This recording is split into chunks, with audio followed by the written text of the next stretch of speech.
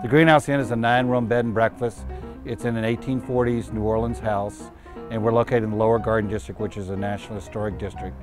It's a great part of town to be in. We're on Magazine Street, and yet we're only 12 blocks from the French Quarter and 3 blocks from the Convention Center. We have a very unique saltwater swimming pool. It's shaped like a tree. It has an oversized hot tub as part of it.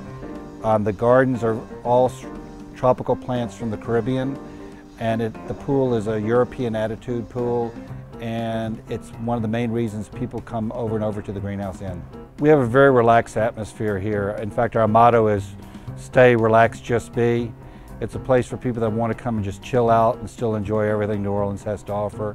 One of my favorite anecdotes was this couple that stayed recently. They booked in originally for 2 nights, and they came down to the reception office and asked for a 3rd night. Then the next day they came and asked for a 4th night, then a 5th night, and they ended up staying 10 nights on what was originally a 2-night booking because they loved it here so much.